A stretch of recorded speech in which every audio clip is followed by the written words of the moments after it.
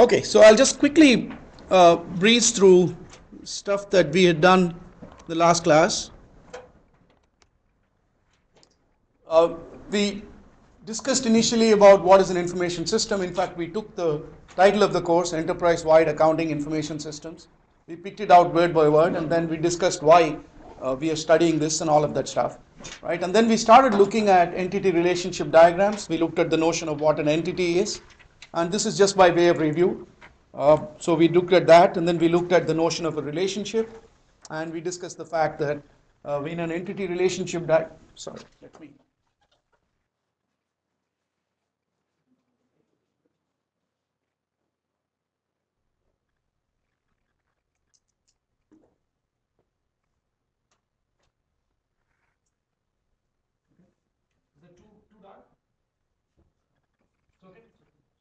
So we looked at the fact that an entity relationship diagram really talks about the business rules that control entities in an organization.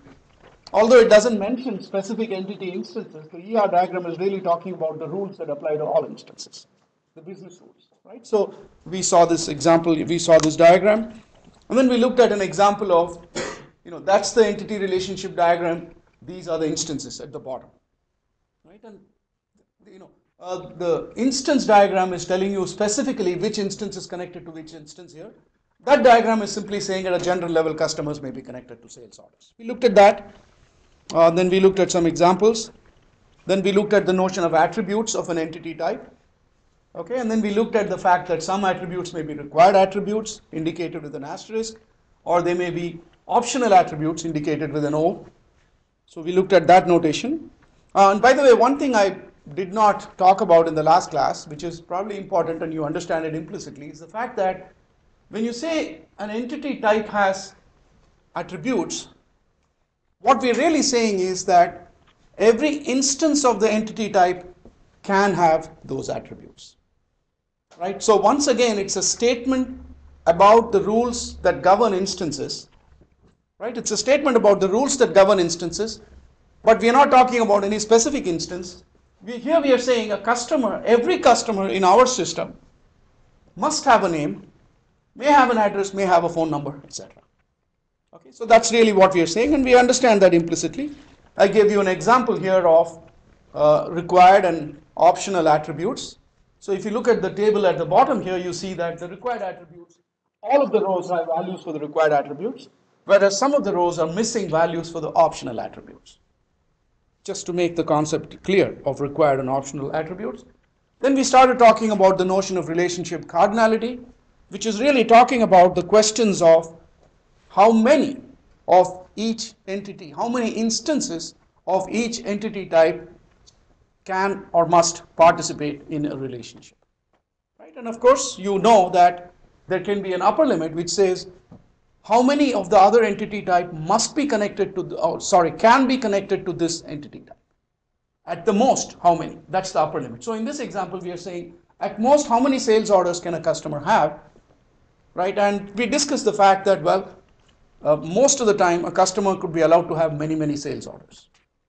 There's practically no limit on how many sales orders a customer is allowed to have. So that's the upper limit. Now the upper limit may be many, which is the case in the present example, or it could be 1, right? The upper limit cannot be 0. Any idea why that is the case? Why is it that the upper limit cannot be 0? Then the relationship wouldn't exist, right? So there's no point in talking about cardinality of a non-existent relationship, right? If the upper limit is 0, it's saying customer can have no sales orders. In other words, there's no connection between customer and sales order. So why are we talking about it? So that is why the upper limit has to be at least 1, but it could be many. And we're not interested in further fine descriptions of this. We don't want to say a customer is allowed to have at most 5 sales orders. We're not interested. It's either 1 or it's many. That's all we are concerned about for this example, for this notation. And then of course we talk about the lower limit, which says, okay, customers can have sales orders, but is it possible that I can have a customer who doesn't have a sales order? Is it possible or not, right? So in this example, that depends on the business rule. Some organizations may say no. In order to be treated as a customer, they must have had at least 1 sales order. Some organizations may say it doesn't matter. I'm still willing to keep them as a customer, even though they have not yet placed an order. Okay, that's a matter of business rule. And of course, the lower limit has to be 0 or 1. Okay, so we can technically we can say, well, there must be at least 2 or at least 3 or something like that. There could be such a rule, but in this notation and in database design, they found that that's not necessary to really account for. The lower limit is either 0 or 1, and that's adequate. Okay, so that notation we talked about. And then, of course, we went on and looked at the actual notation itself. I'm just skipping forward here. Right, and we saw that the lower limit is indicated on the side of the entity which we are talking about. In other words, the lower limit for customer in this relationship is going to be shown on the line closer to the customer. Right, so you've got a line which is connecting 2 entities in a relationship. So there's the half of the line which is closer to the entity, and the other half of the line which is closer to the other entity. Right, so the lower limit is shown on the line closer to the entity of interest. Right, so in this case, the dashed line is what is indicating the lower limit for customer. Right, and what does the dashed line mean? 0. The dashed line says it is possible that a customer may have 0 sales orders. Right, and a solid line would say no, a customer must have at least 1 sales order. Right, so dashed or solid is what is telling us the lower limit. Right, and the upper limit we are now putting on the opposite entity. Right, so the lower limit and upper limit are actually occurring at different places, and that's the slight difference in notation between what you had last semester and this semester. So the upper limit is being now put on the opposite entity, and the upper limit could be 1 or many. Right, and if it's 1, what would be the notation? If the upper limit is 1, what would be the notation? Straight line, nothing, basically nothing, right? Because anyway, there's a relationship, there's a line out there, right? So if there's nothing indicated there, that means the upper limit is 1. And if the upper limit is many, then you see the crows, like you're seeing here. Okay, so that's what the notation is. We looked at this. Then we looked at reading the relationship from the opposite side, right? In the sense that up to now we were reading the relationship from the customer side. Meaning, what are the cardinalities for customer? What is the lower limit? What is the upper limit? But of course, the diagram is complete. It has the cardinalities for sales order also, right? And we looked at this. And what are the answers we got for this? In the last class, what is the what is the lower limit for sales order? 1, right? We discussed and said, well, a sales order must be for at least 1 customer. You can't have a sales order just sitting out there without a customer, right? In other words, from a practical point of view, you would say, I cannot even enter a sales order into the system unless I know who the customer is for that sales order, right? So that's the lower limit for sales order. And upper limit for sales order basically is saying, given a sales order, how many customers can be associated with that sales order, right? And what was the upper limit we came up with in the last class? That was also 1, right? As Timothy points out, that was also 1, which basically says a sales order has to be for one and only one customer. Lower limit is 1, upper limit is 1, right? And in this diagram, where are we indicating that the lower limit is 1? Near sales order. And which notation is indicating that? The solid line, right? So the solid line near sales order, that is what is talking about the upper limit. And because it's a solid line, that's what's talking about the lower limit. And because it's a solid line, we're saying the lower limit is 1. Which means every sales order must be connected to at least 1 customer. Right, so far. When you're talking about lower limit, you're saying at least. And where are we indicating the upper limit? On the customer. And the upper limit is 1 because? No, because there is no crowfoot. Right? Upper limit is crowfoot or no crowfoot. Lower limit is dash or solid. Okay? So the upper limit, because there is no crowfoot, we say, well, the upper limit has to be 1. Because the upper limit can be 1 or many. It's 1 if there is no crowfoot. It's many if there is a crowfoot. There is no crowfoot, so it's 1. So this is what says that both of these are 1. Okay? I think this is a point we had reached in the lecture, last class. Yeah. No, the dotted line near an entity only indicates the lower limit for that entity. right? So the dashed line out there has nothing at all to do with sales order, with sales order's cardinality.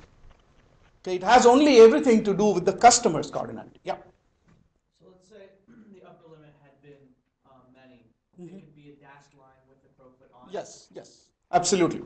Right. So it's a good point that he brings up, which he's saying, well, suppose a sales order could be for many customers. We know it doesn't make sense, but suppose, right? Then there would be a dashed line. The dashed line, because a customer may or may not have a sales order. That has nothing to do with the cardinality of sales order. But if a sales order could be for many customers, then there would be a crowfoot out there and there would still be the dashed line. That's possible. And we'll see diagrams later on which have that kind of characteristic. Okay, so this is the point we had reached in the last class. Now let's go forward, and I'm hoping to finish off the whole discussion of notation and ER diagramming today. I hope I'm able to finish that. Now this lecture is on Blackboard, but the lecture will become active only at the end of the class. Okay, the reason is that I want you to listen to the class rather than be distracted by looking at the lecture online, because there's not too much going on in every slide, right? So it's easy for you to just take a glance at the slide and then listen to what's going on.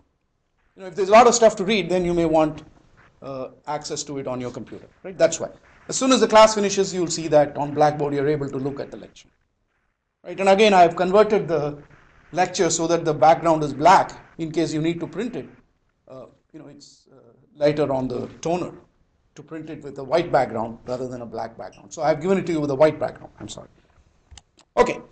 So now, when you look at one-to-many relationship, again, this is stuff, I think those who have done Enterprise 1, you know this.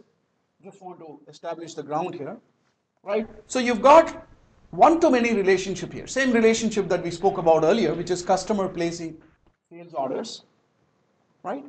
Now we know that relationships are represented only through data values, right? And that's a property of what?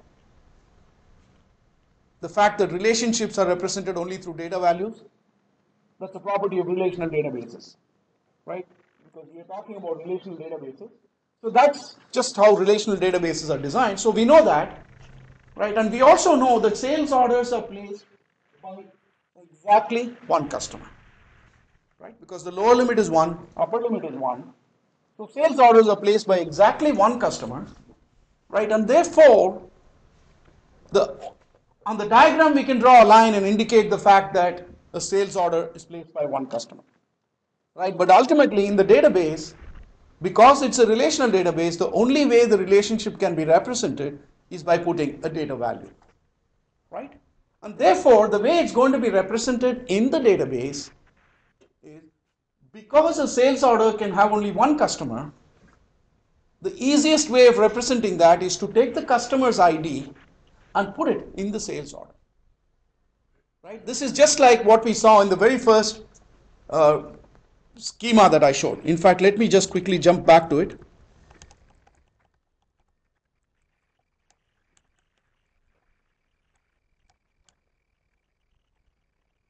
Okay, so if you look at this diagram, right, we know that a shipment can be made by only one supplier, right? That's what is implied in this diagram, that if I have a shipment, that shipment could have originated from only one supplier. Multiple suppliers couldn't have joined together to make one shipment, at least in this diagram, right? And how are we indicating who the supplier is for a particular shipment? By putting the supplier number, right? Which is nothing but, the supplier number is nothing but the primary key of the supplier table, right? So the supplier number is what is telling us what is the connection between a shipment and the supplier, right? So that's exactly what we are now trying to say in this diagram, that a sales order is placed by exactly one customer, and the way we are going to indicate that is by putting the customer's ID inside sales order. Okay? That's really what we are saying. We are saying that if there's a one-to-many relationship, we know that a sales order can be placed by only one customer, and therefore, if you take a sales order, the way we are going to say who is the customer is simply by putting the ID of the customer inside sales order. Right? And that's sufficient because the sales order can be placed by only one customer. Just put the ID of the customer. It's done. Okay. So that is why the customer ID is implicitly an attribute inside sales order. Okay. That's implicit because in any one-to-many relationship, right, you know that the entity on the many side can be connected with at most one occurrence on the one side, right? Because the sales order can have only one customer. It's a one-to-many relationship, right? It's a one on the customer side, many on the sales order side. So you know that a sales order can have only one customer, and the easiest way to represent that is to take the customer's ID, put it into sales order, right? So every sales order will have a slot for a customer ID. You can put whoever the customer is for the sales order inside that slot. Okay. Now the reason I say this is implicit is because you always have to represent it this way, and because it's implicit, we don't even show it on the ER diagram. Right? We don't show it on the ER diagram, but it's there, it's implicit. Customer ID is an attribute on sales order that is accepted implicitly. Right? Why is it that we might not show it on the ER diagram? What's the harm in showing it?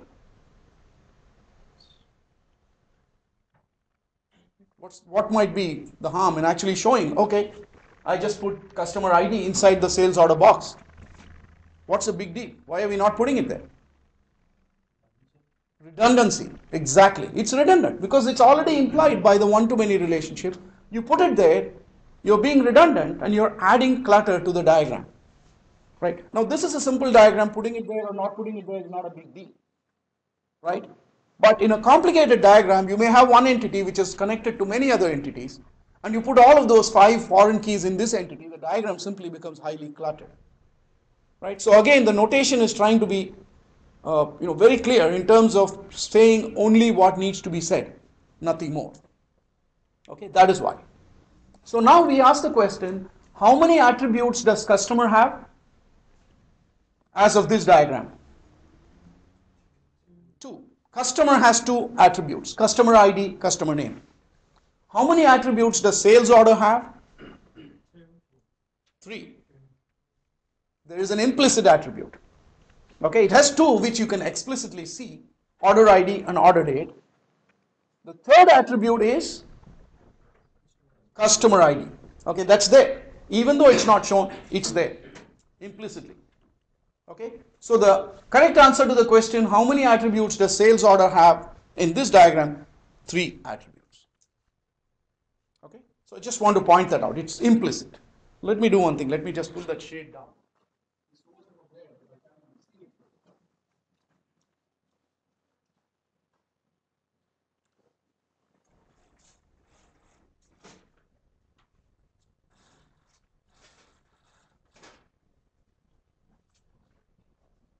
Okay, so just want to point that out to you. Okay, so this is what we had just said. So if you looked at the actual tables, because after all the ER diagram translates into a relational database schema table. If you looked at the tables, then the sales order table would have this field customer ID, but we just don't show it in the diagram. Okay, just make sure that it's implicit, we are avoiding clutter and all of that stuff. Now when we look at diagrams, they'll have these characteristics, so I just want to make sure that you look at it and you sort of mentally start seeing that attribute there even though it doesn't exist. Okay, so this is not a mystery anymore, we've discussed this. Okay, it has 3 attributes because customer ID is an implicit attribute. Okay, so this is a general rule for one-to-many relationships. We showed it as an example for the customer and sales order scenario, but in any one-to-many relationship, the primary key of the entity on the one side, in this case the one side happens to be the customer side, right? Because this one many. The crowfoot is where the many is, the plain line is where the one is, the absence of crowfoot is where the one is, right? So the primary key of the entity type on the one side is implicitly an attribute of the entity on the many side. Okay, so it's sort of as if we took the customer ID here and also added it out here. This is the general rule, applies to all one-to-many relationships. Okay, now a question. Now for every attribute, we spoke about this concept of whether it's a required attribute or is an optional attribute, right? So now customer ID is going to be an attribute on the sales order, right? We know that by virtue of this rule. Is it a required attribute or an optional attribute there? Required, why? Relationship together. It's like the primary key in the customer table is like the secondary key in the sales. Oh no, it's called a foreign key. Yeah, Foreign key, right? It's a foreign key, but why is it required? Why could I not have it optional? Because without that attribute, there would be no link to tables. Okay, that's, you're there, but not exactly. Any other viewpoint on this? Why is it a required attribute? Suppose I said it's optional, okay? Suppose I said that customer ID is optional. Okay, I'm just jumping back here. Suppose I said customer ID is optional, right? Then what is the consequence of that? Maybe this row doesn't have a customer ID, right? Yeah. And you don't know who the order is going to? Right, that's because the lower limit for sales order is 1. Every sales order must be for a customer, right? You get that? That every sales order has to be for a customer, and then like Jessica says, if you leave this blank, then you've got a sales order, you don't know who the customer is. That's not acceptable, right? So that's the point. I think you had it in your mind, but you just didn't state it in that turn, right? So the point is, if the line by the side of this entity is solid, right, then it says that every sales order must be for a customer and must be for at least one customer as well. One and only one customer. So now you have to represent it. And the way you're representing is by putting the customer ID, and you have to have a customer, so the customer ID cannot be blank. That is why it becomes a required attribute. Right? If for whatever reason that line had been a dashed line, in this case it doesn't make sense because that would say a sales order may be for no customer. If that were the case, then it would be a foreign key still, but it would not be a required attribute. Right? So because that would then allow you to say, well, I've got a sales order, I don't know who the customer is, but my system allows me to create that sales order. So I'll put the sales order, I'll leave the customer blank. So it's an optional attribute in that case. Right? So whether the line is solid or dashed is what determines whether that foreign key that you're putting in there is required or optional. Right? If it's solid, it's a required attribute. If it's dashed, it becomes an optional attribute. Okay, just pointing that out here. Okay, we must have done this in the last class, right? So I'm saying have some ER diagram. Maybe we can do it right now. Tell me about some entity relationship diagram, and then let's discuss the cardinalities. Okay. So what I'm going to do now is open up some place where I can write here. Okay, shoot, give me two entities that are connected. I'll just draw it as we go along. Anyone?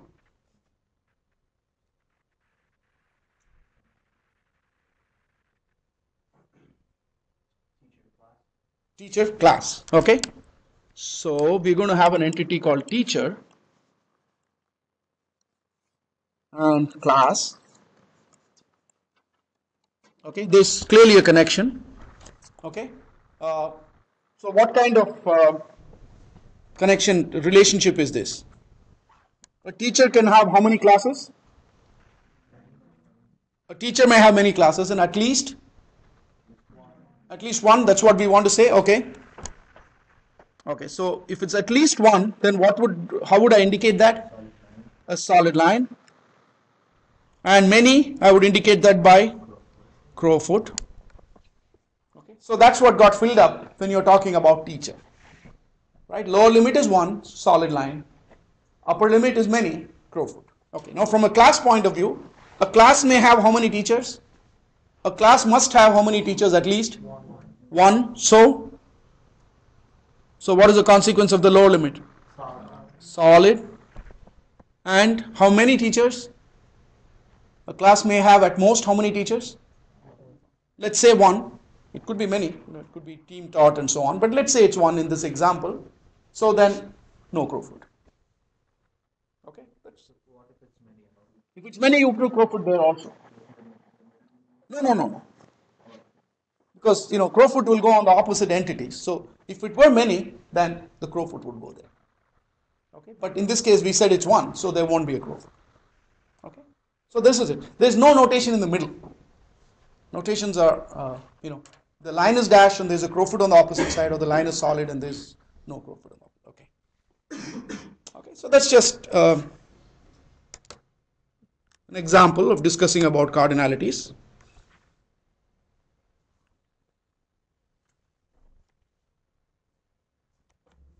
Okay. So we did this.